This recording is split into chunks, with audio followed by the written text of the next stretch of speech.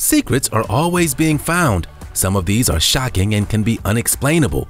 These mysteries are discovered all over the world, but today we're going to focus on Europe, which has many things that are being found each day. Let's see what unique places have in store for us, from an ancient computer to an alien cave. Let's explore these mysteries to find out what they might be on the 15 shocking things recently discovered in Europe.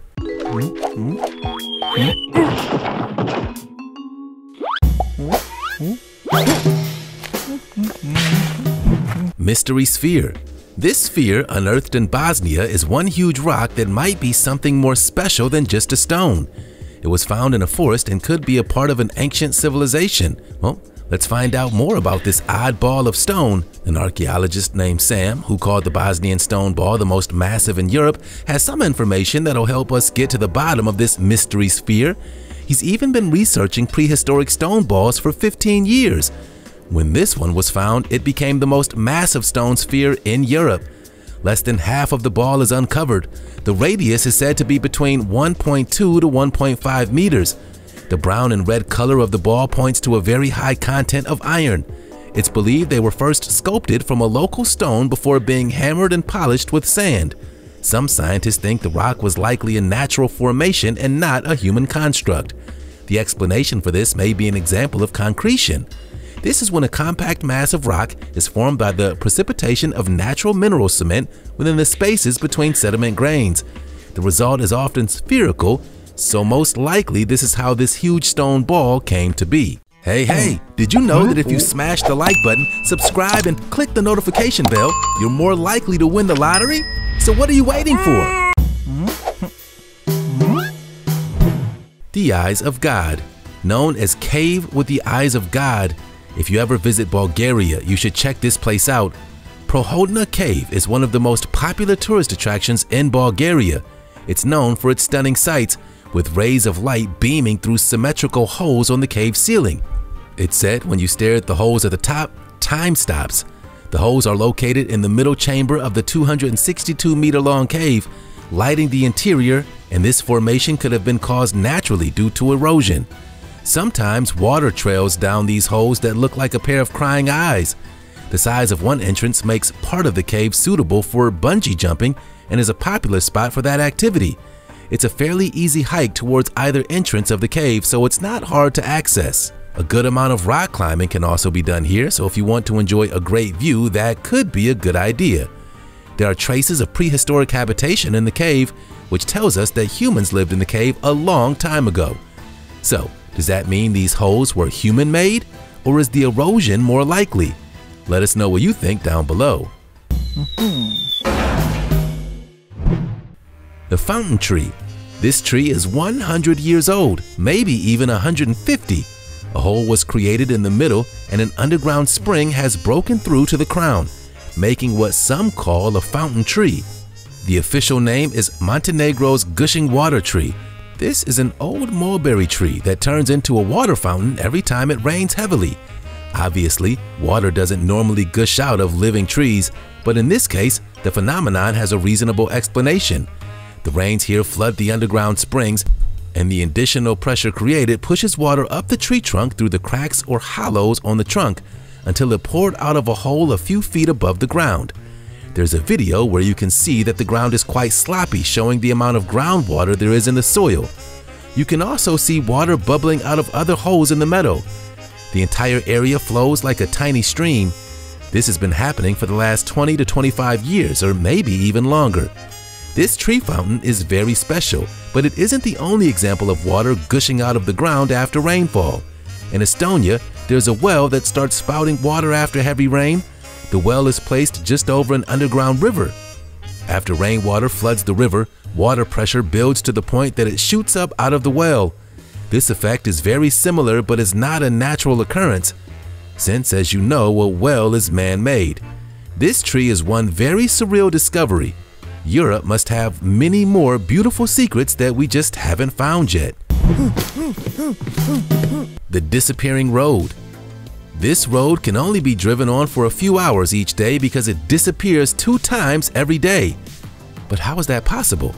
Well, due to a tide, the passage is flooded twice a day as it becomes fully submerged, appearing like there was never a road there in the first place. The road is only accessible during the low tide, becoming free of water, then it gets used as quickly as possible. Let's hope you're not on this road when it gets covered by the sea though. Located on the Atlantic coastline, the 2.5-mile-long road is a gorgeous landscape of mud flats and sandy beaches, and it's also considered a national monument of France, so it might be worth visiting. The roadway has been raised and paved many times according to the tides and currents. While watching the disappearing road may be captivating, it's also dangerous, since the water level can reach over 13 feet. It has rescue points built throughout the passage. If you're caught in the floods, it can be very difficult to reach dry land before the entire stretch becomes chest deep in water. It's good to know there are digital panels that let people know whether the road is passable, so you won't have to worry about when it's safe or not. Even with the signs, there are incidents every year as people become trapped by the quickly rising tide and occasionally even some reported casualties. The discovery was first mentioned in 1701, but it wasn't until around 1840 that regular service was used on this road. Spanish crystal cubes. When you first look at these crystal cubes, they seem man-made, but surprisingly, they're completely natural. Pyrite from a mine near Navajún, Spain is famous for its beautiful shine, almost perfect cubic formations and sculptural appearances. The lands of Rioja have been inhabited by many different people over the ages, some of whom collected and used the pyrite cubes themselves. The inhabitants here in 300 BC used the pyrite crystals for magic, and these local inhabitants were known as the Paritas. During the Roman Empire, the crystals were collected and exported back to Rome, where they were used as tiles in mosaics. During medieval times, the pyrites were used locally in medicine, and the small cubes were even ingested. These cubes are very sharp, so it's probably a good idea not to swallow them. In 1965, Pedro Anselmo Garrett obtained the exploration concession for the Victoria mine, and the mining concession has been operated for mineral specimens continuously since 1970. The mining operations have been conducted on 3 levels of the mountainside. The lowest level is all open pit, which is the largest of the workings and to date has produced the most stunning crystal cubes.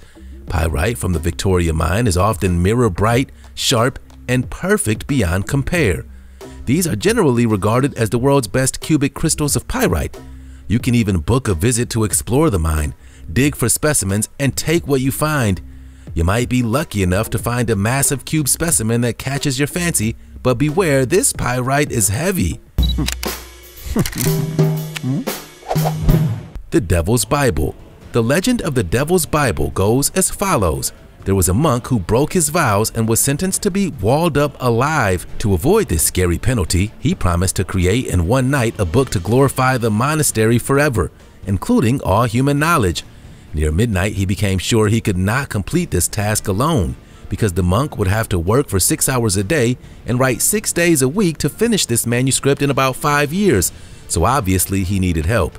He tried prayer, not addressed to God but to the fallen angel Lucifer, asking him to help him finish the book in exchange for his soul. The devil completed the manuscript and the monk added the devil's picture out of gratitude for his aid. This is known as the largest medieval manuscript in the world. It's not its 620 pages at 3 feet in size that makes it special, it's the devil within. Portraits of the devil were common during the Middle Ages, but this particular portrait is unique. Here, the devil is alone on the page. The image is very large, around 19 inches tall. The devil is crouching and facing forward. He's naked apart from a loincloth. There's much speculation as to how the devil made its way into the most sacred text, but the answer remains elusive. Makes you wonder, did one person write all of this? Or was it something supernatural? Well, if it was the devil, hopefully this isn't too cursed. The Crooked Forest. This very eerie forest in Poland formed around the beginning of World War II. These spooky trees have become one of the world's most obscure and captivating mysteries. In the Crooked Forest, about 400 pine trees unbelievably grow crookedly with full 90-degree curves at their bases that bend towards the north. The trees curve into a C shape, bending from 3 up to 9 feet sideways before carving back down to grow straight up from there. They grow to be around 50 feet tall and are generally healthy even with the unnatural curves at the base. The trees in the Crooked Forest are different than most. They're smooth, not gnarled like other trees that are curved because they have suffered from a genetic mutation. There's no certain explanation for these pines' weird shape, and the stories about them are either practical or very bizarre. The most grounded theory is that the trees may have simply been buried beneath a terrible snowstorm in their early growth. Some people believe the gravitational pull in the area has morphed their trunks. The most reasonable explanation suggests that local foresters manipulated the trees after planting around the year 1925. Supposedly, the foresters hoped to make furniture from the bent shapes and intervened when the trees were 10 years old. They made sure to make the trees grow upwards. The foresters stunted their growth, most likely stopping their efforts after the start of World War II. This would be a scary place to be during a foggy morning alone, wouldn't it? The petrifying well. This well in North Yorkshire, England somehow gives objects a stone-like appearance. If an object is placed into this well and left there for months or years, the object acquires a stony exterior that looks like something from an apocalypse film. For many centuries, people believed that this petrifying well was cursed by the devil. Wait a minute, another place where the devil is involved? Is the devil leaving us clues? The myth for this well is fueled by the fact that this side of it looks like a giant skull. Some people even feared that if they touched the well's water, they would be turned to stone. What's truly crazy is the speed at which objects get transformed. A few people left everyday items in the dripping water just to watch them slowly turn to stone over just a few weeks. Modern-day scientists got around to analyzing water samples from the well, and the water was found to contain a high mineral content that forms a coating around objects. With longer exposures, the coating would create a hard mineral shell, thus creating this creepy effect. The calcite levels in the water are so high that visitors are not able to drink it. So don't try to turn your insides into stone. That doesn't sound fun. The devil's finger. In Britain, this scary-looking fungus is commonly known as devil's finger. Again, what's up with all the devil references? In parts of the United States, it's referred to as the octopus fungus. A global warming accelerates this species may become more common in Europe. Hopefully not though, because it looks gross and it apparently smells awful. So let's make climate change not happen. That would be nice. It has a starfish-like fruit body whose 4 to 6 and sometimes even 8 arched red arms are coated with a smelly gleba on the upper surface. The bright red color makes this interesting species very easy to identify. The arms of devil's fingers emerge vertically and spread out, making the gleba accessible to insects. This is how the spores are distributed. So, if you were wondering what these smell like, here's the best description. A strong, unpleasant odor like rotting meat. If you haven't smelled rotting meat, we guess you won't know unless you find one of these, but most likely rotten meat will be easier to run into. At least this fungus isn't harmful, so the devils must just want us to experience that nasty smell. Sunken Park. A mysterious underwater park in the Austrian mountains sounds intriguing. This seems like something from the future because of climate change. A park underwater does sound cool though. Green Lake is a lake in Austria known for its emerald green hue and its changing depth throughout the year, at times leaving a park completely submerged in it. The water for the lake is provided mainly by runoff from the surrounding karst mountains. It at its fullest is about 10 meters deeper than normal in the spring after the sun has melted the snow off nearby glacial summits, which is typically sometime in the summer. The lake is engulfed in water, filling to 7 times its original depth. It's quite the view, seeing the spot covered up to 36 feet of water, including pathways, trees, bridges, and beaches. Sadly, recent regulations mean you can no longer dive below the water as it's a threat to the preservation of the lake. That said, it's still worth a visit to hike around and admire the lake's beauty from the trails. At least there's footage of the divers who went under before the rules, so you can still see the breathtaking landscapes underwater. Viking sword in a lake. A young girl was swimming with her family in a lake in southern Sweden when she stumbled upon a long metal object. She returned wielding an Iron Age sword, not something you find often. She said she felt something odd beneath her hand and knee, so she lifted the object out and saw that it had a handle. She pulled it out of the water and carried it over to her father. Her father saw it and told her she shouldn't be touching it. Apparently, she's now considered the Queen of Sweden. The sword is in total 85 centimeters long and exceptionally well preserved, including a holder made of wood and leather. This sword has been considered to be from the Iron Age, which is at least 1,000 years old, perhaps even 1,500 years old. A team will conduct additional searches of the area. They hope to find other items that could offer clues about the sword and the jewelry. What do you think happened so long ago which led to a sword being lost to the bottom of the lake? Let us know in the comments. Ancient computer. The mysterious Antikythera mechanism, a very rare artifact found in an ancient Greek shipwreck, has fascinated archaeologists, classists, historians, and the public for decades. In 1900, Greek sponge divers found the shipwreck, which was submerged nearly 150 feet. The original divers surfaced with reports of artifacts, horses, and even corpses. Since then, much had been found in the shipwreck, including the device that people call an ancient computer. The mechanism, which was designed to calculate dates and predict astronomical phenomena, has therefore been called the earliest analog computer. The mechanism tracked the lunar calendar, predicted eclipses, and charted the positions and phases of the moon. It also tracked the seasons in ancient festivals similar to the Olympics. The calendar is based on the time from one full moon to the next, and a special dial allowed the user to also envision the seasons, which would have been useful for agriculture. The most advanced thing the mechanism did was lunar calculations. It could figure out the moon's period at a given time and model its orbit. Nothing like this instrument is preserved elsewhere. It's a bit scary to know that the ancient Greeks had come so close to our age with their scientific technology. Alien cave. Moville Cave, which was absorbed in darkness for about 5.5 million years. It was discovered in 1986 on the Romanian seaside, where the evolution of life has taken place in a completely different way from the rest of the world. Whatever was left inside the dark cavern had to evolve without sunlight or air. Yet, despite the lack of any light and the poisonous atmosphere, life has thrived with unique spiders, scorpions, and even creepy crawlers like centipedes. The first person to enter the cave was Romanian scientist Cristian Lascu. Since that time, around 100 people have been able to make the dangerous descent down into the cave. The oxygen level is low in the air of this cave.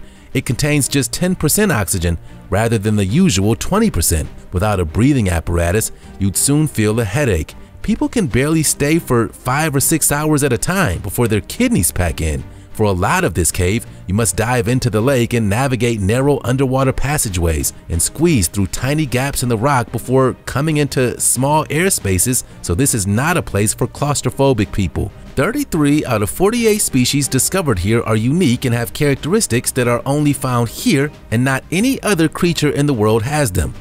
Most of the creatures in this cave have no vision and lack pigment, so they were born into the darkness like Bane from Batman.